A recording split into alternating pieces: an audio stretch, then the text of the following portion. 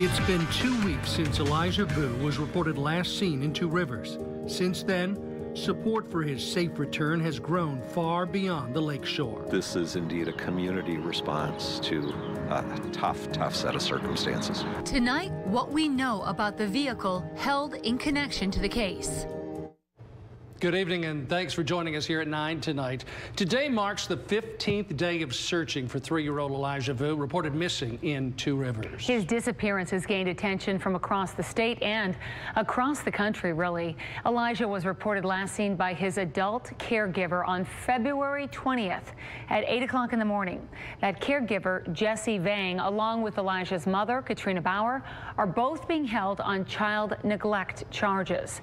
Law enforcement agencies and community members have been conducting searches for this little boy. It is a large operation with a lot of different moving parts. Yeah, and it's taking a toll emotionally, logistically, and financially on the local community. Fox 11's Andrew Mertens brings us the latest developments in the case.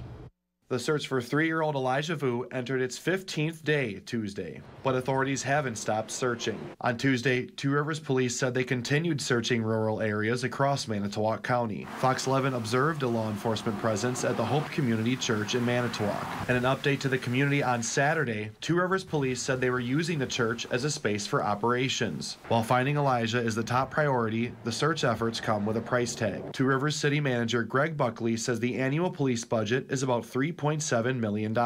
Included within the budget is a $150,000 overtime allowance. Buckley says an exact cost in the search for Vue is currently unknown. Obviously, the search and ongoing investigation are job one, but we're mindful of that and we're looking at options going forward because there will be expenses significantly exceeding what is typical for us. The city says more than $5,000 has been raised through donations. This is indeed a community response to a tough set of circumstances. Meanwhile, as authorities continue scouring Manitowoc County, police shared more information regarding a vehicle connected to the case. The vehicle seen here, a beige Nissan Altima, does not belong to Elijah's mother, Katrina Bauer, or his male caregiver, Jesse Vang. Police have possession of the vehicle and are not interested in the owner. Rather, they're asking residents and business owners to check surveillance cameras from Monday, February 19th between 2 and 9 p.m. for footage of the vehicle. It has a Wisconsin license plate that begins with the letter A and ends with the number 0. In Manitowoc County,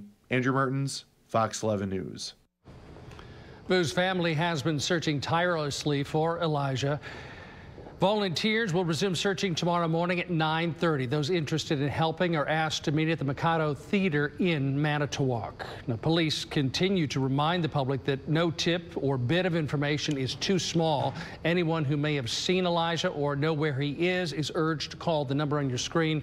That is 844-267-6648.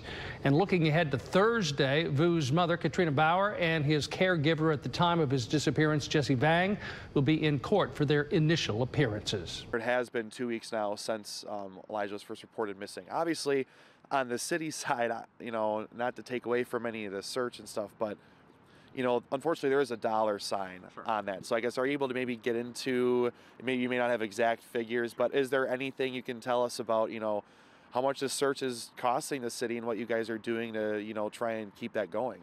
Well, clearly the search and investigation activity is presenting some extraordinary expenses, and notably within our own department in the area of overtime and additional supplies and materials.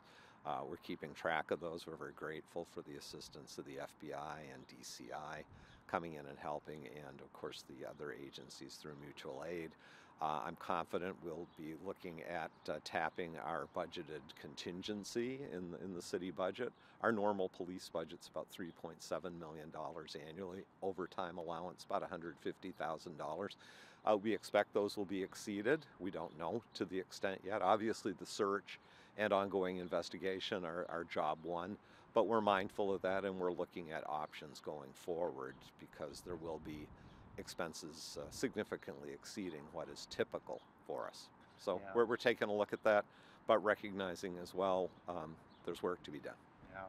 So you don't have a hard number right now? We certainly don't have a hard number at this point. Now, in terms of with getting, you're getting assistance from, like you said, state agencies like DCI, other departments. And then federally, FBI, Right. do you know,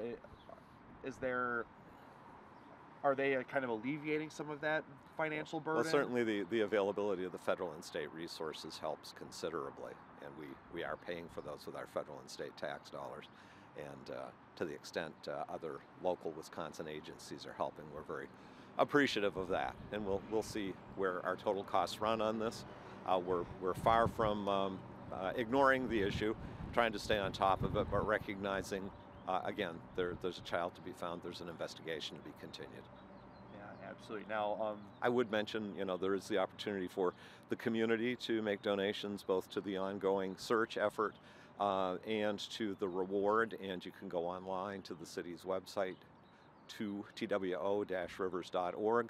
There's a banner at the top on donating to assist with the search for Elijah, and certainly would encourage folks to consider that. Yeah, how much has been raised right now about? As of yesterday, a little over $5,000 had come in through online donations. So I guess, can you just talk about what that means to you of, just ongoing support for Well, the community? it's certainly helpful, and I think it's indicative of the community recognizing it's all in on this.